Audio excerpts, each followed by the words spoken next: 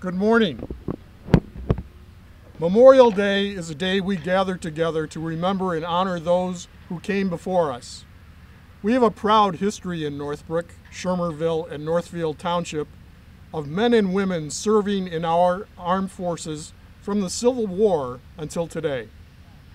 Memorial Day 2020 is different from other years because there is no parade. There is no ceremony at the Village Green attended by thousands of Northbrook residents. This is the year of the global coronavirus pandemic, and face masks, social distancing, and sheltering in place are the order of the day. There is so much uncertainty in our future, but I remind you all that as Americans, we have seen adversity before and overcome it. The United States of America was born in a revolution.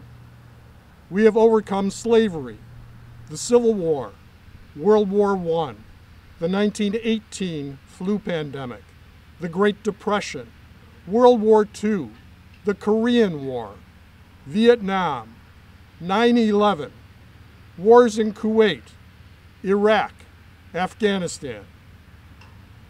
As Americans together, we will endure and survive and return to normal. There is the hope and promise that a year from now, we will come together as a community for a Memorial Day parade that will honor those in the front line today, our first responders, the police, the firefighters, and EMTs, the nurses and doctors and other employees of Glenbrook Hospital, as well as other essential workers such as baggers, checkers, stockers at the Sunset Foods, who allow us to continue our lives as close to normal as possible. Those of us in the American Legion understand and value the risk others are taking on our behalf, as today we remember and honor the memory of those men and women who have served our country in the military since 1776. I would like you to keep in mind one of my favorite quotes from an unknown source. Our flag does not fly because the wind moves it. It flies with the last breath of each soldier, Marine, airman, and sailor who died protecting it. May God continue to bless the United States of America and the men and women who protect us against all enemies, visible and invisible. At this time, I would like to introduce our village president, Sandy Frum, to say a few words. Sandy?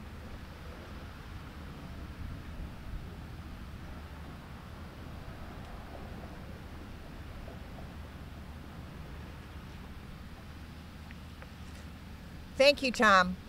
I'm here today in a different setting and in an unusual time to honor our service members and remember the sacrifices they have made for our country. In addition, I'd like to take this opportunity to acknowledge all those who have stepped up in the current battle against the coronavirus. We're here today to remember, to acknowledge, to honor all those who serve in whatever capacity. Our soldiers, our sailors, our pilots, our police and fire officers, our nurses and doctors, all are essential workers. To remember their achievements, their courage, and their dedication, and to say thank you for all they have given to us.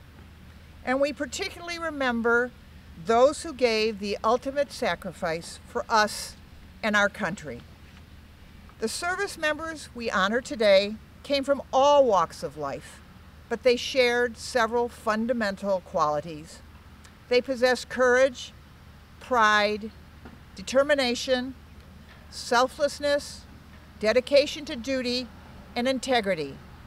All the qualities needed to serve a cause larger than oneself. Many of them didn't ask to leave their homes to fight.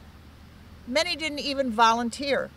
They didn't go to battle because they loved the fight. They were called to be part of something bigger than themselves. They were ordinary people who responded in extraordinary times.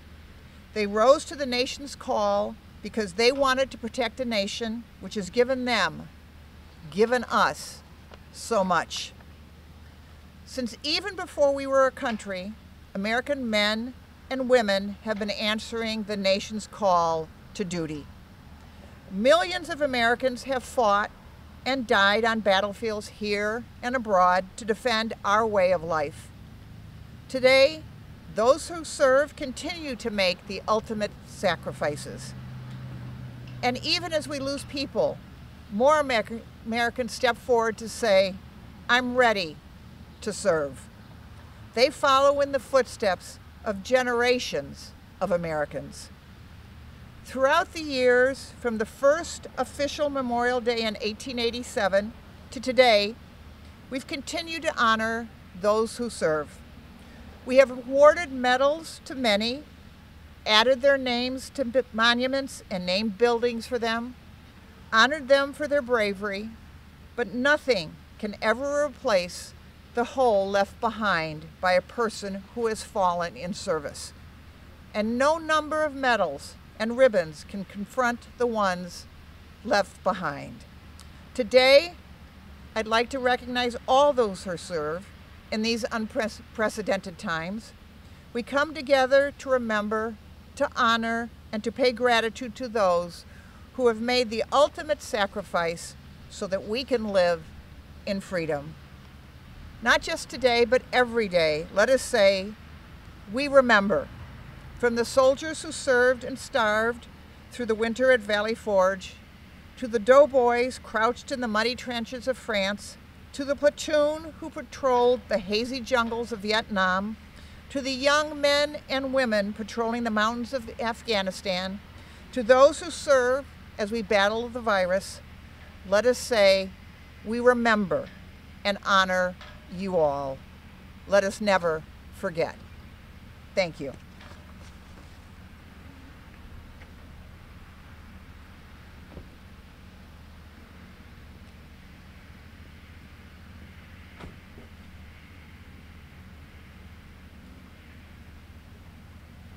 Thank you very much, Sandy.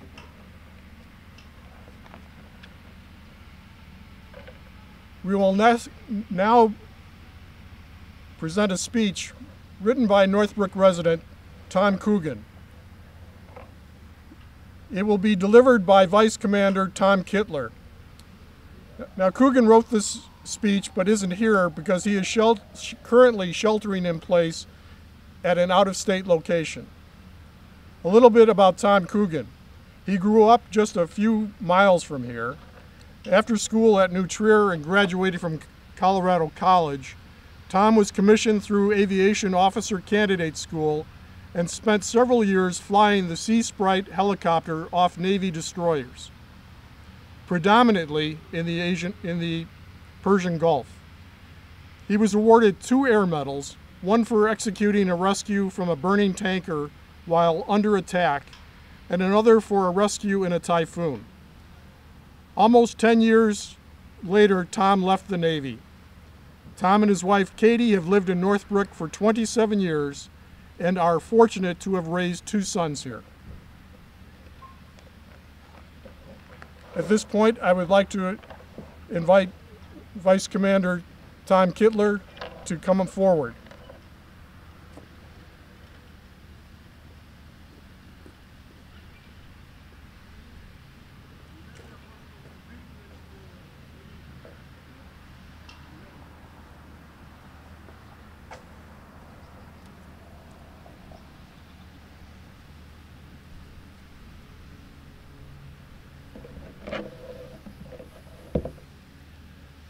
Thank you, Commander. Thank you, Tom. And a special thanks again to Tom Coogan. Again, these are his words, and I share them proudly.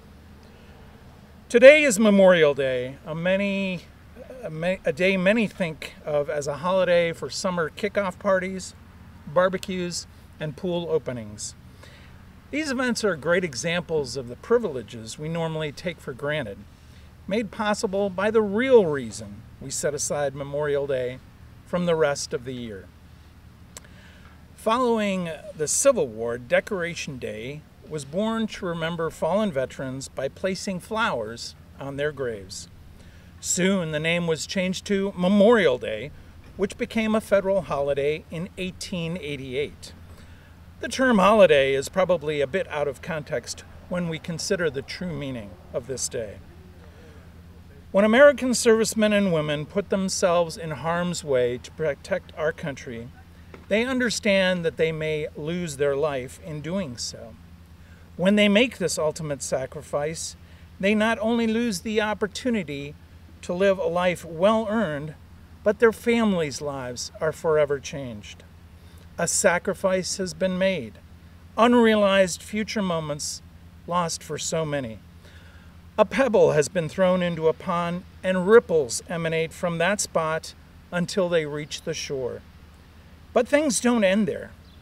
Each ripple bounces from the shore in varying directions, sending small waves across the water, only to repeat at the next shore.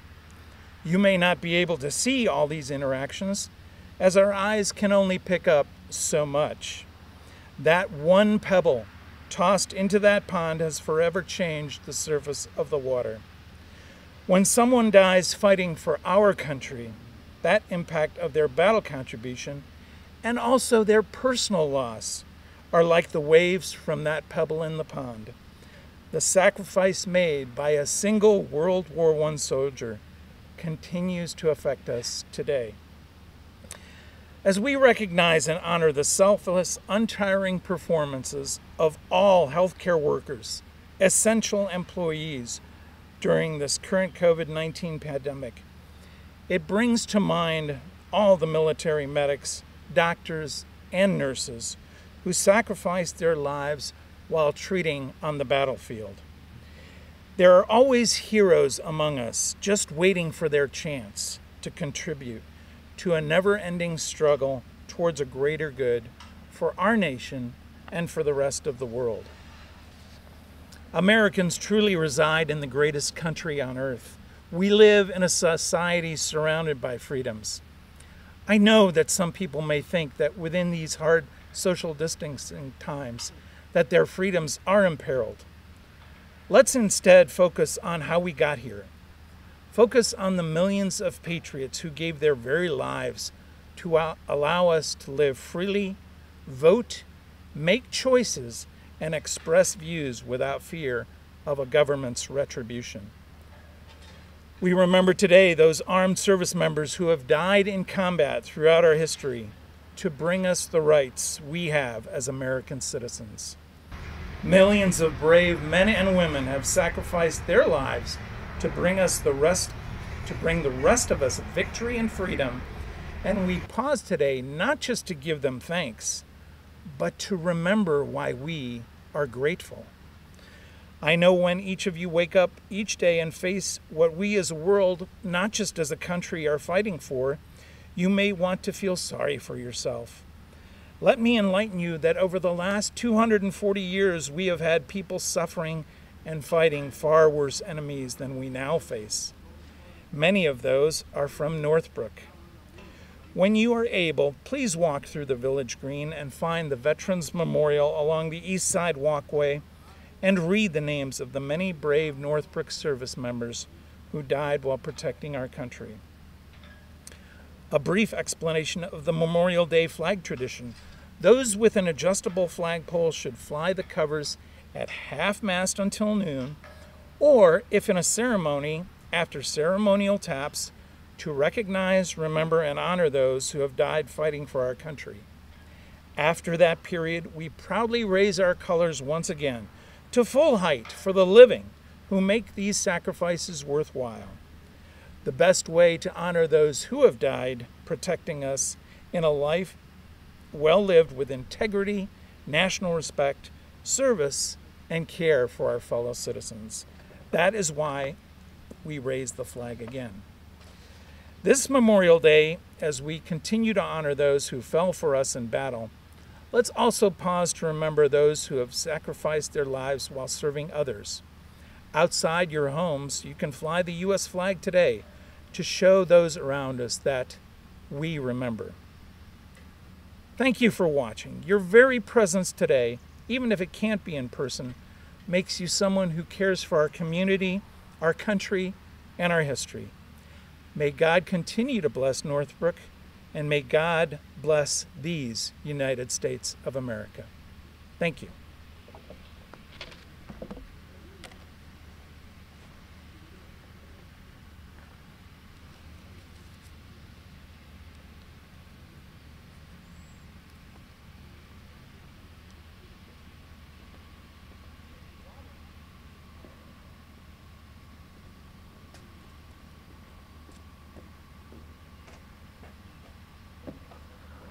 Thank you, Tom.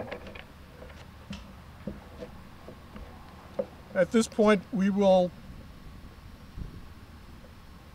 partake in a ceremony, an annual ceremony that is referred to as the post-everlasting. All present will remain silent until the conclusion of this ceremony. The brazier has been placed and properly arranged for our ceremony. This moment is sacred and with the most visible presence of those who have gone before.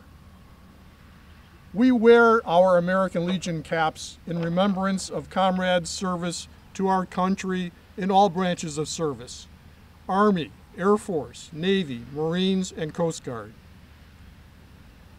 Today we come to honor the memory of those who have offered their lives in the service of country and who have enrolled in that great Spirit Army, whose footfalls cause no sound, but in memory of mankind, their souls go marching on, sustained by the pride of service in the time of war.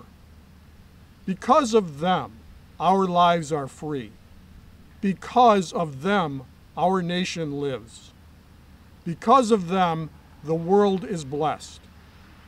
May this service deepen our reverence for our departed comrades. Legion members, please uncover.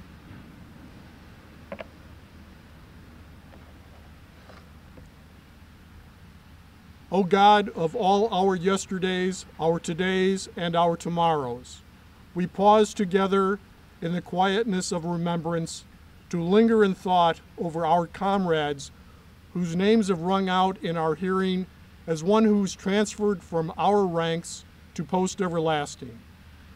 Short months ago, they stood before us. We laughed with them and labored and lived out a portion of our lives in common cause. They contributed in some fashion, large or small, to what we are when we were in their midst. We have not been untouched by what they did and who they were. In such moments as this, we are keenly aware of your everlasting presence and as our only remaining link with our former comrades.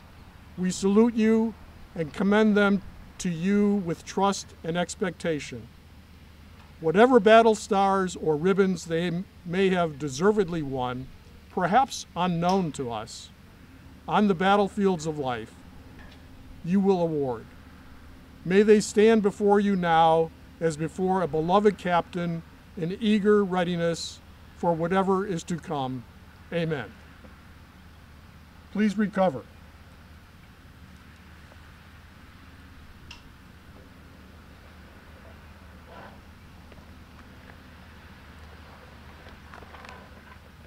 Shortly, we will put the flag at half-staff and sound taps in memory of the comrades of the post-everlasting of American Legion Post 791. The following members of George W. Benjamin Post 791 have transferred to the post-everlasting in the last year. Past Commander Thomas Dworzak, Harold Hal Dotz, Jerry March, Michael J. Moran, David Nell. From the auxiliary, Rose Sagona.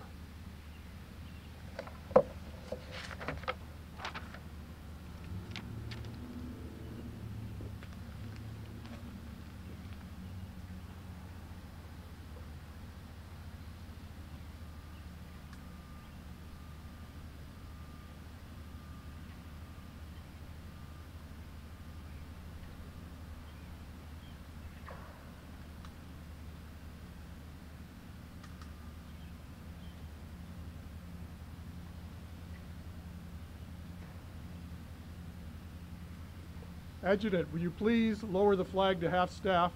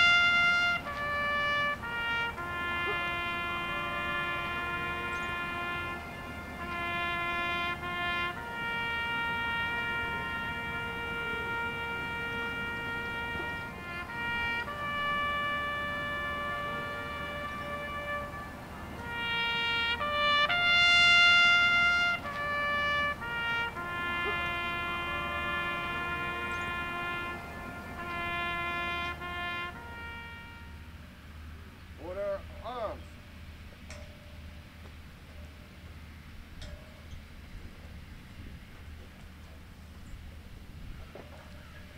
Thank you.